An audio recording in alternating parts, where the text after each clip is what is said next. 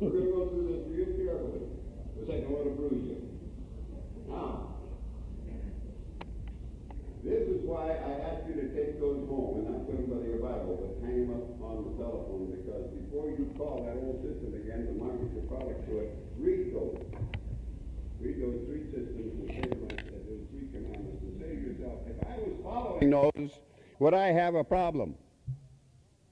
If I was following those with my neighbor, if I was preaching those to my neighbor, if I was working to educate my neighbor as to the fact that we have to use our own system, we can't use that old system, would this be a problem? Would low prices be a problem? Would the lack of transportation be a problem? Would the mortgage be a problem?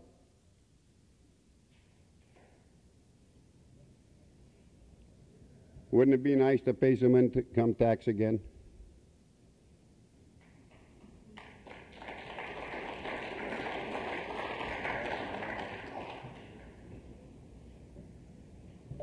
My friends, we've got to discipline ourselves. We're the best educated people in the world. Best educated people in the world. But the poorest trained. I don't think half of us are potty trained yet.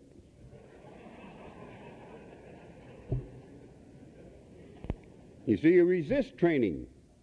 And in order to operate a system, you have to train yourself for that. In order to cope with all of the complications and the variations of agriculture and the switching of commodities and the pursuit of maybe a penny or two more, takes a highly educated and skilled person. And you sitting here have survived in this environment. So you're exceptional people. You have taken the challenge that the system puts out to you, and they tell you, if you will use this gimmick and that gimmick and another gimmick, you can survive using our old system. And you people have proved it. You have. But boy, you're staggering. And you can look around and see a lot of empty seats here that used to be occupied by your neighbors.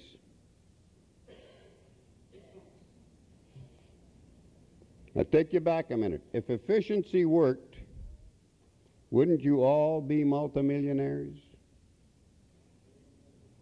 Why aren't you? It don't work for you. It works for him. It gives him more supply to deal with, and he keeps a margin on every bushel of it or every ton of it, so it makes that much more money. Why do you think he exported that extra almost 3.5 billion bushels of grain for you? For profit. A lot of it you should have had. So that's why he has to do it. Don't blame him. You know, I told you, he's a pretty good boy as far as we're concerned. We make him do some things that he'd rather not do, because every time we go in to talk to the majors, and I got a man sitting here to lie for me just to prove it. Every time we go seriously into these majors, they ask us, hey, when are you guys going to get your act together? You've got the system that can stabilize this great industry. They don't call it a great industry, but this little puddler we're swimming around in. But you guys, the way you handle it, you're almost as unstable as that Board of Trade.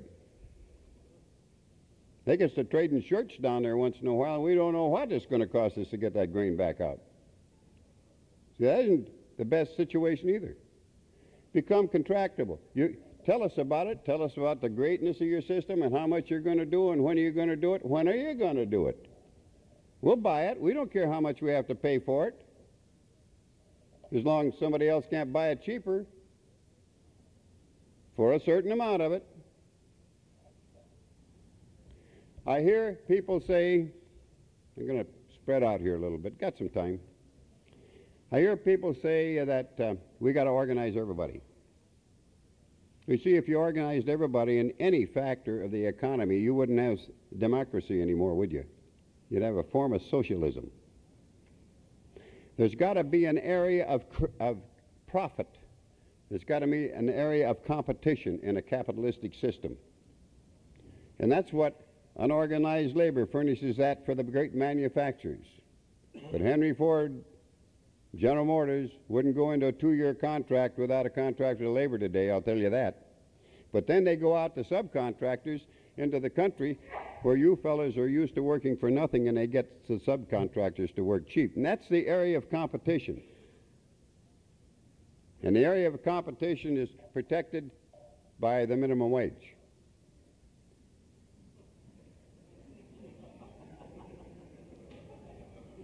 Right? Doesn't it make sense to you? Now, what we have to do is organize our act and forget about the other guy. I'm sure he'll take care of himself just as soon as he gets to the poor farm. Now, that's again some of the ways they use to make their system work. Now, when does it fail? That's simple. That's an overlap. Whenever it pays you a profit. Whenever it pays you a profit, they come to you and they say, hey, sell us some grain, and you say, nah, I don't think so. They sell you a little. We give you $5. No, give you a few bushel, but we want some more. How much more do you want? I don't know, just want some more.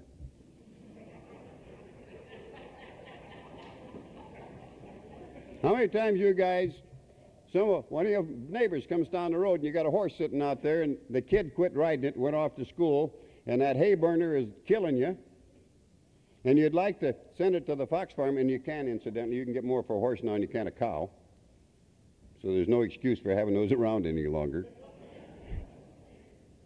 But your neighbor comes by and he's got a youngster coming up and they want that good old solid horse, and say, hey, how much you want for that horse? What do you say? You say to yourself, damn, I'm not going to put a price on that because I might leave a buck on the table. So you say, how much you give me?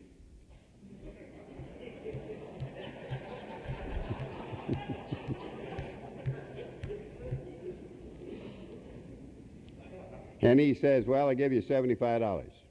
That ain't enough. That ain't enough. You didn't know what you were going to say that ain't enough to, but as soon as he said $75, you said you knew what it wasn't enough to. This is the way we think. Why do we think that way? Because we've been taught to think that way. Why do we have an education? No program. It's an ongoing program. As we told you, it's going to continue and continue and continue because we're going to counter-educate. We're going to debrief you and start you all over again. That's the only way in the world we can combat it. So here you are, serving a system designed for and by somebody else. When he was talking about systems, he should have said to you, did you ever try to run a train north and south on a track that was built east and west? That's what you're trying to do. You're trying to take the grain trader, grain procurement system and get a profit out of it. And I think I proved to you that when it pays you a profit, it disappears. It wasn't designed to get you a profit. It was designed to get for the trader an abundant supply of grain any place, any time he needs it to fill any emergency that he might have come up. That's what it was designed to do. And here we pray to God eternally. You have more faith than I have. That you can make something perform a miracle for you that was designed to do something else. It destroys itself the minute it does what you want it to do for you. Ladies, when you get home, untangle some of these sentences for them and tell them what I said, will you? That's why I'd like to see ladies in a group. Bring the women. They take the first cut in the budget. And most of the time, you don't even know about it. And if you'll just come with your husband, no fooling, you can explain to him what we said in that seminar all day, all the way home. And then you can nag the hell out of him all night about why he isn't following it.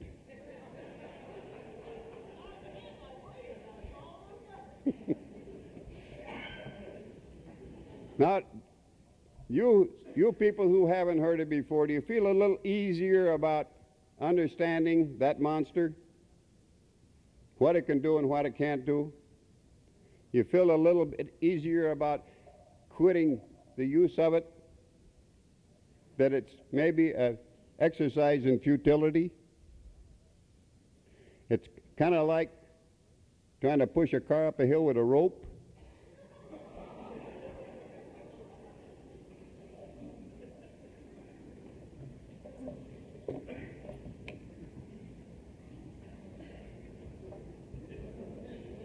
Now I'm going to get into a more serious, well, that's serious, man, that's terminal. Whenever you leave here, a young man said to me back over in Illinois last winter, he came to me and he said, he kept arguing with me. Well, how about this? How about that? Well, you see, when you get into this next section, we're going to tell you how to do it. And he had all kinds of ideas. And I said, and this is what I'm going to give you. I said, young man, you have a serious disease. It's similar to a cancer, and it's terminal. I have just given you an absolute sure cure for that awful disease. I worked with him about a half hour, and I've only got about that many patients because I haven't got many years to go, so I've used most of my patients, you see. You kind of run out. And I said, I've given you an absolute guaranteed prescription, a formula, whereby you can cure that.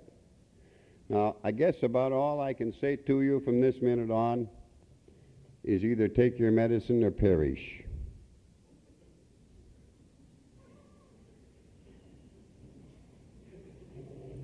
So now I'm going to give you your medicine. I'm going to talk to you about the G2000 new National Farmers Organization G2000 grain power system. If you will look into your folders, you'll find in there a contract for sale way in the back. We don't have one. Will you draw me 3 lines across there, not too far apart, and throw them up? I told you that systems are simple. And in that contract for sale, there is a complete system built to take you from where you are to where you wish to go, the cost of production plus a reasonable profit, but not one damn nickel more. And you'll find it in Section 1 and Section 2 in there. It takes up perhaps 1/3 of the entire space. It has about 1/50th of the words on the face of that thing. And it's a very simple system. Section 2, let's go with that one. What does it do? Why is it in there? Why are the flexible things that are in there there? When the R6 was put together, and I want to go back just a minute. You remember, anybody here remember when they had the R4? And the R5? Well, don't get that confused with this. Because there's no similarity. Because in between those 3 lines lay... Doesn't? Well, you take that back out there and get your money back.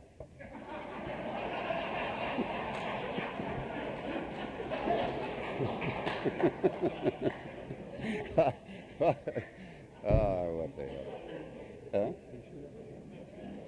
There is a handbook in there. It says, read that to me. How to use the G2000 R6. You got one in there. It isn't official, but it's we'll use that for the purpose, huh?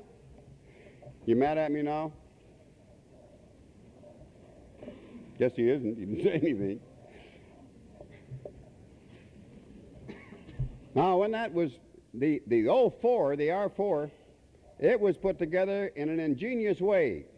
You had lost the confidence in the organization, and the organization had lost, well, we looked at each other like 2 strange dogs. So you said, okay, I'll give you that grain, but in 90 days I want it back, or I won't sign it. So we said, yeah, okay. So we signed up a whole lot of grain, 90 days. The grain trade took a look at our little dealie that we were playing, and they thought, Hey, why buy it from NFO? It's agony grain, or they wouldn't have it on that short a period of time. You know, those people aren't stupid. They got some real bright people working for them. They pay them well, too.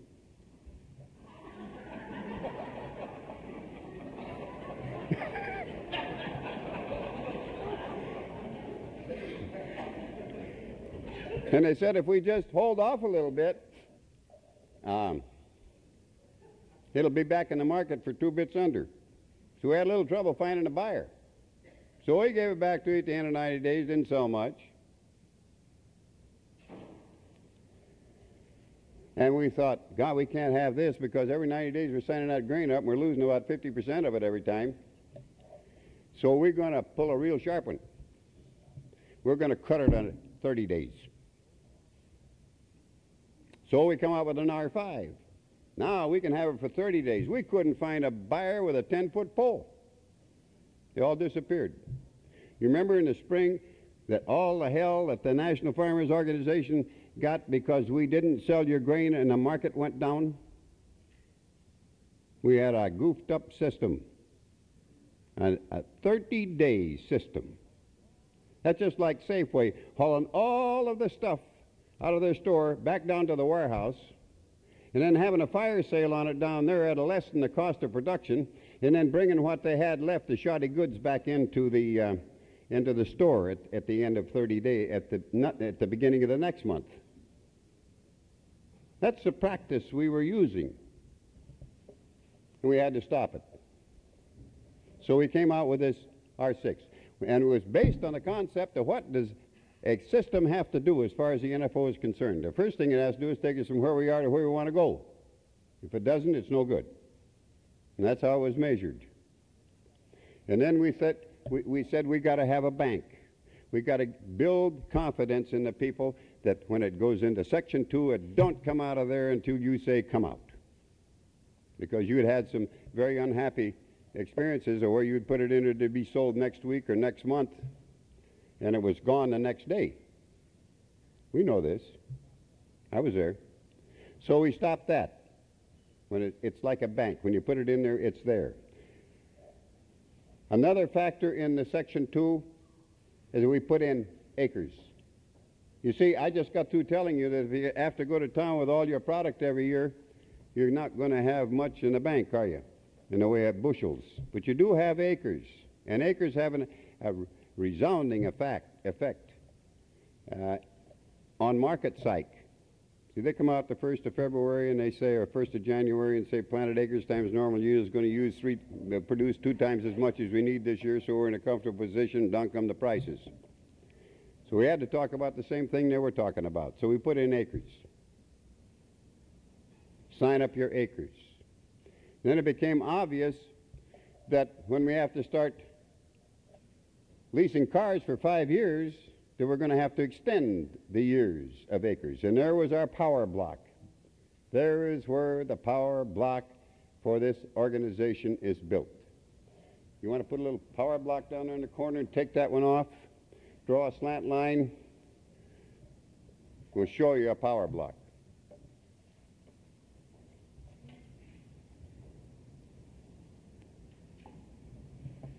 Remember this. When you people decide to work together, use your own system, put about 10, 12% of the grain together, your power is enormous. I'm going to show you that in a minute, too. Now, see that power block over there? We start feeding that market. The way we've been doing it is that every time it starts up, we quit selling. We'll sell about 3% up on top, but it's never the same 3%. It's because of some cash flow need. It dumps over the top. He's not going to draw that. It dumps over the top, and you all know that most of you sell right down there in the bottom of that thing before it starts up again. But you won't sell on an up market. And you won't build that block. You'll feed it in there 1 truckload at a time. But now let's start building a market.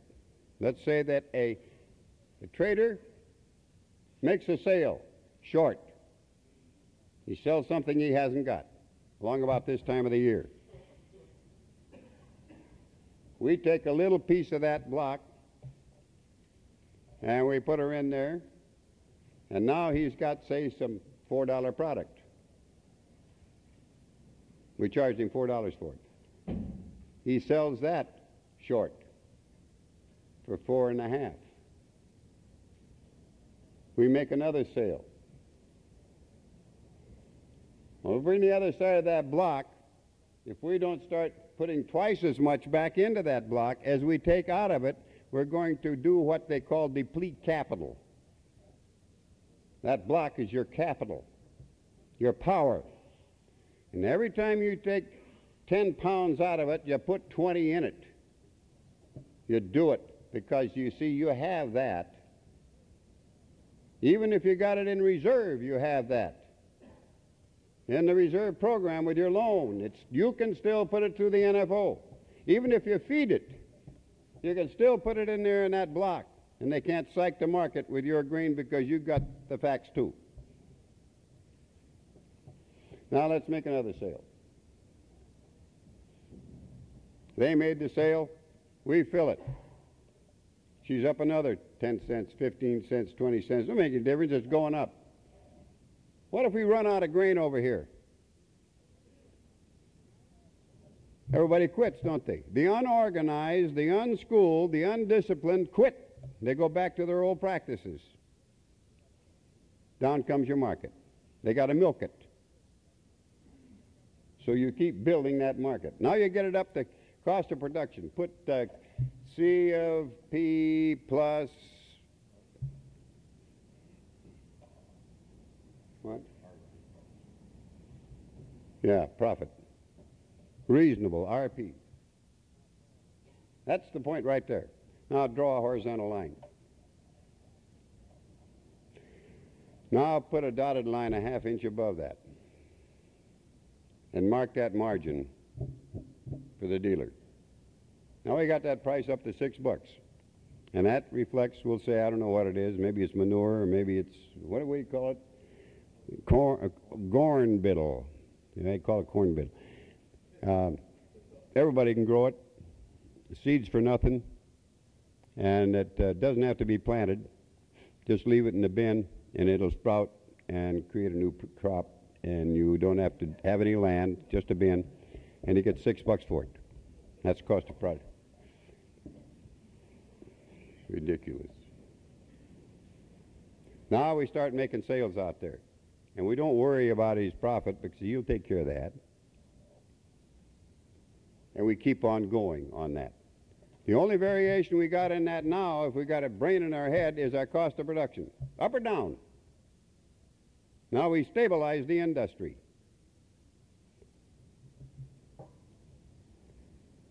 The grain trader knows what he's going to pay for grain on a formula basis for the next year, doesn't he? And he knows we're contractable on that price. Have we given the most essential form of energy in the world a little dignity, like a fair price? Instead of having a gang that come into the Board of Trade every day to make their living, they set the price. When are we going to send them to the racetrack? They'll have a lot more fun out there making money than they do down in that pit. It'll be healthy for them, too. They'll be out in the sun, fresh air. They can go back to the clubhouse and drink a little booze. They have a lot of fun. They can even see the race run. They won't have to look at a ticker. That's stabilizing the industry. That's how we can do it. But remember, you can't go 1 inch without that block and a continuation of the building of that block in size. Now, run that slant line on up. I'm going to show you what you look like when you don't live up to that Commandment 3. We're up above a reasonable price. We're gouging now. When we get up about the top of that thing, they say that with you, I'm going to go someplace else and get this stuff, or I'm going to go out of business, or I'm going to milk you.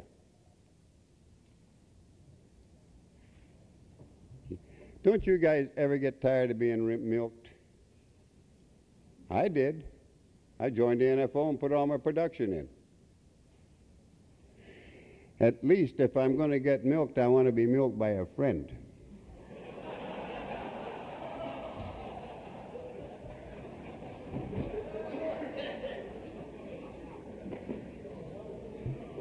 Might come my turn sometime.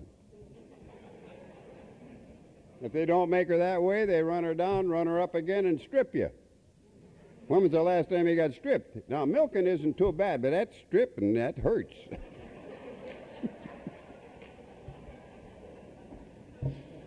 Does it make sense to you?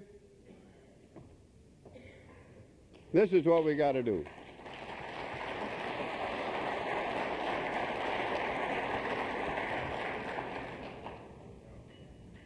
It isn't difficult. I think that the American producer of agricultural commodities, I always forget, ranchers get mad if you call them farmers, and farmers get mad if you call them ranchers, and stupid people get mad if you call them smart, and smart people get mad if you call them stupid. I just say producers of agricultural commodities. That's good enough, isn't it?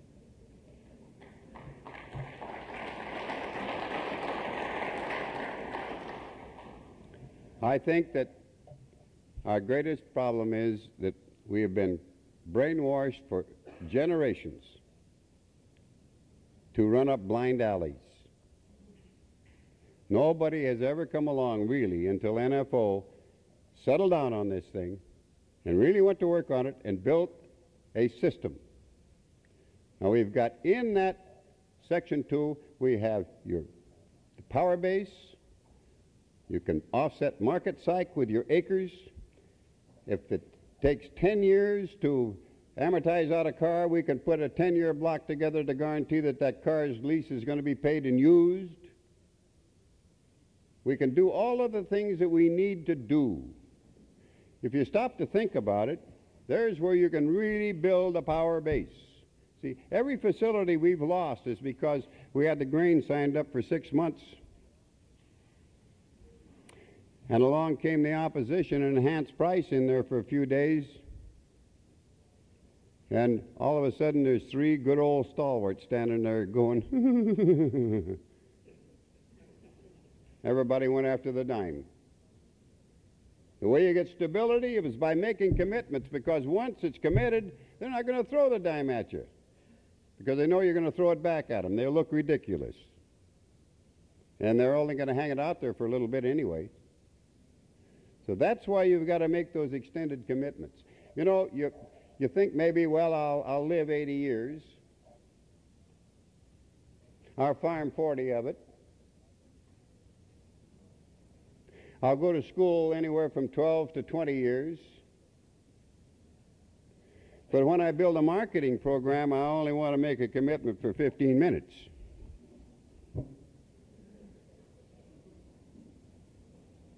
It's got to be something of substance. You know that, and I know that. But you see, they've taught you this. If you'll just come down and bring that 300 bushel you can haul on that poor old broken down 1968 model Dodge that leaks, why, we'll give you a check right there for it. Who wants out?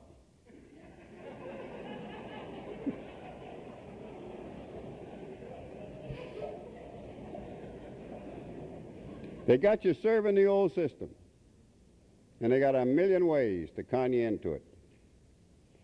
If you build your power base and work with your neighbors, all things will come to pass. One of the big problems that we have in a county meeting is it pays too slow. We don't like the weights and grades, and I smoked a pipe once. And we don't like the idea of not getting a sample back. We don't like a whole bunch of things. You see, if you were using your system, the way you measure it is you say, if I was using my system, if I was building that power block we just put over there, if I was doing the things that I ought to do and convincing my neighbor that they ought to go with me and go out and teach this program and hold seminars throughout the nation every year, progressively and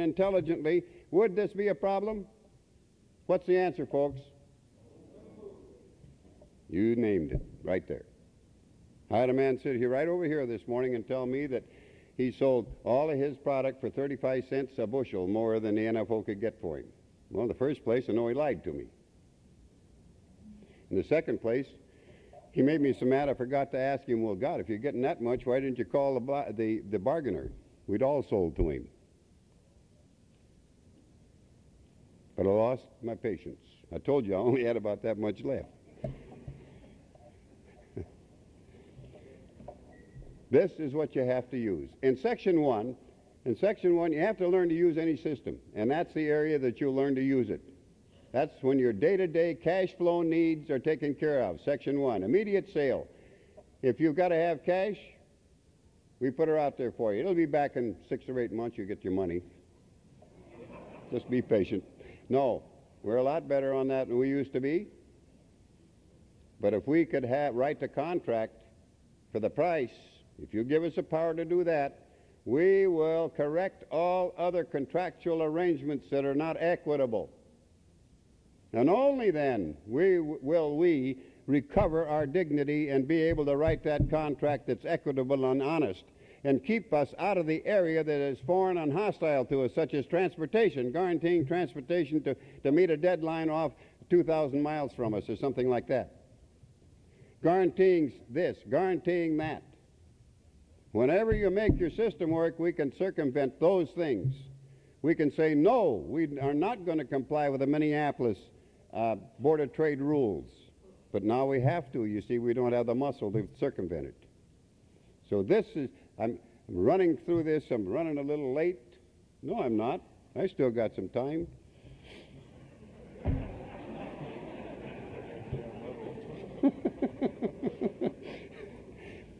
He thinks he's talking about my life. Yeah, I don't have much of that.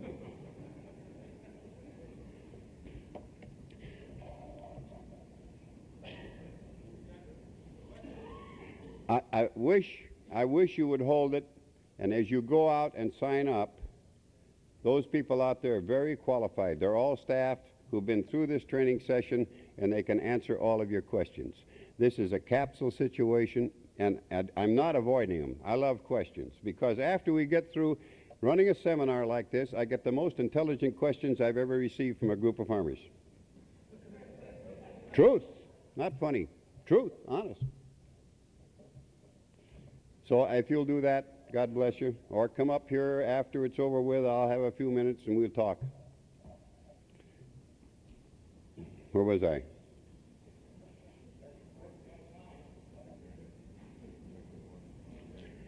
Section 1, selling grain. That's where you practice. You practice two things. You practice learning how to do the logistics of it, which are simple, but you got to do them right. And in that folder you have all the documents except two. You don't have the confirmation of the receipt of the contract for sale in the office.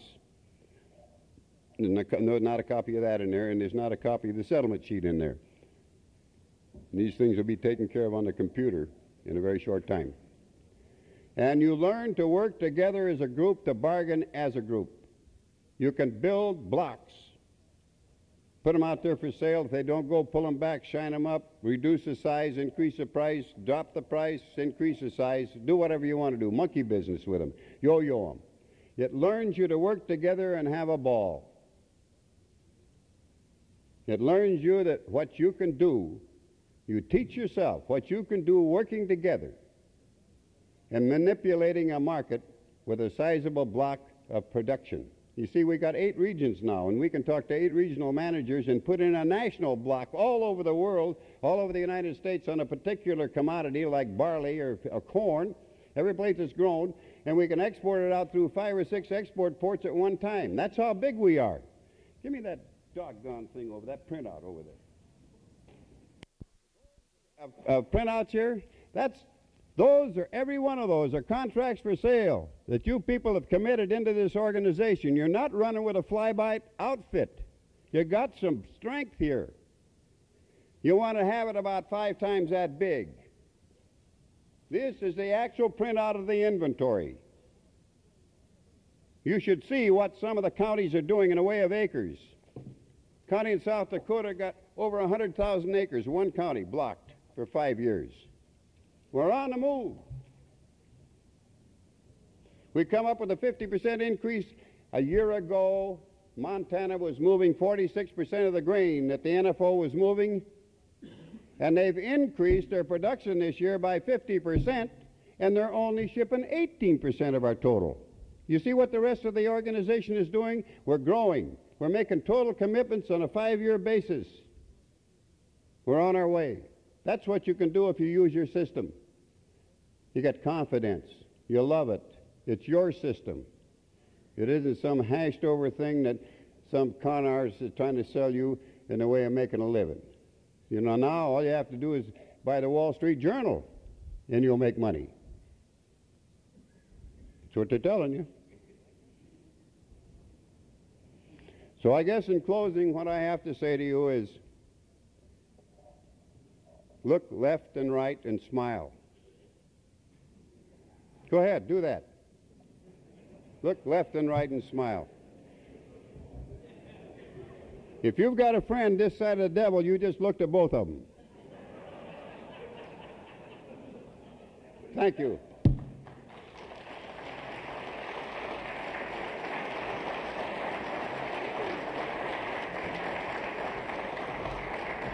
Wait a minute, we're not through yet.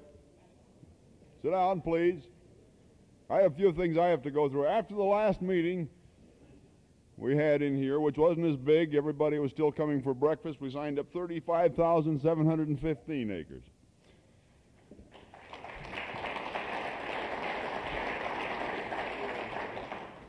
Out in the back, as you leave, and this is an educational program, and in order to learn more what we're up against and what we have to do, we have 2 books that you need to buy. And they're being sold out in the back. The one is The Merchants of Grain. You'll understand that they're powerful, that they're businesslike, and we do lots of business with them. And most of the contracts that we can accomplish over the telephone, and they honor them. I don't have any compunction about working with the grain companies. We just have to have a big enough block. The other one is a book on the 7 sisters. And there's an entire parallel there of what we're trying to do and what the OPEC nations accomplished. It took them 15 years to put their organization together because they were fighting each other too. And the first crack that they recognized they had some muscle was Gaddafi of Libya, who bargained out a bigger price than anybody else had. Prior to that, they were selling oil at 15 cents a barrel, and any negotiations they had with the oil companies, it was a penny or 2 at a time, and it took months. But once they got together, and you all remember it very well, in 1973, they put on an embargo. They didn't shut it all down, but they made it awfully uncomfortable. And we had long gas lines. And the oil companies had to divert their supplies all over the world. In 3 weeks' time, they raised the price from $1.12 to $11.60. Today, they don't even negotiate with the oil companies, do they? They just sit down and announce a price. And it's right at the wellhead. They didn't have to get into the distribution. They didn't buy the oil stations. They didn't buy the ships. They just priced their oil because they had the volume. Exactly what we have to do. You need to read both of these books. If you don't think they're powerful, there's one part in here that tells where Mobutu in Zaire was going to nationalize the businesses in Zaire. One of the grain companies had a flour mill, and Mobutu was buying flour from a French co-op. The grain company met with them, and when they left the meeting, they had an absolute exclusive. There was no way that they could nationalize the grain or the flour mill because they wouldn't have gotten the wheat. And Kissinger was trying to negotiate with the Russians. When they needed our wheat so bad, he was going to try and lower the price of the oil that he would pay for to the Russians. Well, they didn't want to get in trouble with the OPEC nations, so they said shove it. But while this was going on, while our government was negotiating with our wheat, they were getting wheat from the grain companies from Australia and Canada. And they don't know today what the Russian wheat sale, how much it was for. They have the ships, they have the barges, they have more rail cars than the railroads, they have the distribution all over the world, and they're powerful. And you're not going to blow them out of the water. But you can price their product. or our product to them. You need to know what's in these books. They're very valuable.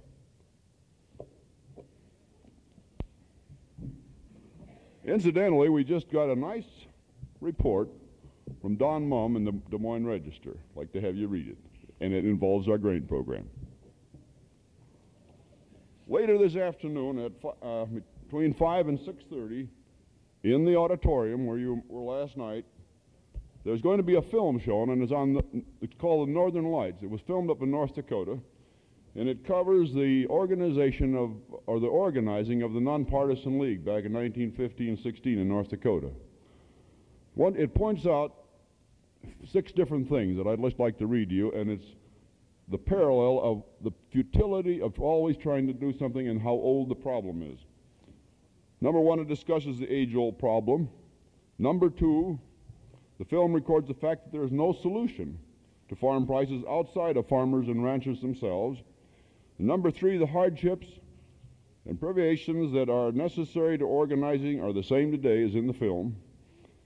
Number 4, though our lives do not seem as bleak today as in the film, the scale of inequity with other segments of the economy is still the same.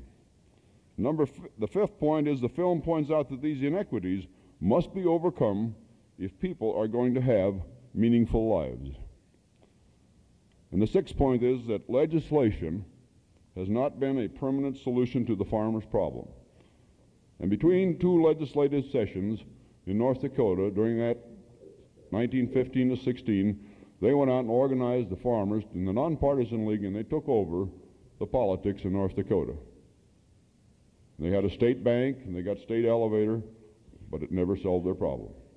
It wasn't big enough. It was done through legislation, and it's never accomplished what they had hoped.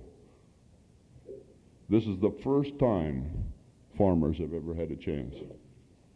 We have an absolute exclusive on the solution. So I don't have any problem insisting that you sign your grain up for 5 years. We just signed another fellow out here for another 5, for 10. I think he's the first guy we have in a 10-year program. We're going to solve this from now on. So we might as well get with it. And you cannot do it 1 load at a time, and you cannot do it 1 year at a time. And we cannot do it just for 1 generation. Our children and our children's children are too important. And we cannot be that selfish. I'm proud to be a part of this organization, and I think you understand now why I like him. We're going to be meeting back here at 1 o'clock for another meeting. Though there will be some of you I know that will want to go to other meetings, but if you don't have to, as you go out through that door, we have a lot of people out there to grab you and get you committed. 100%. We've got these green buttons, and we want all of you to wear them. We have the best system. We have the only system. The old one won't work, so let's do it. Thank you.